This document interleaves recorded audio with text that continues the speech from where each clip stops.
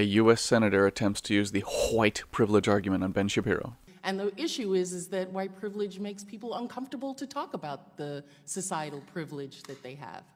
Well, to me, what I say on campuses all the time is if you want to cite instances of racism that we can all find and fight together, that's something that I am more than willing to stand next to you and fight, because that's obviously stuff that we should fight together. But when you just say that there is a white privilege out there in the ether and that by dint of birth your skin color generates for you an advantage, what you're really saying to people is that your view is less valuable because you have not experienced what I've experienced. And that is an identity argument, that's a character argument, that's not a rational political argument that can actually be taken on in any way. It's more of a cudgel and a club than it is an attempt to open a discussion.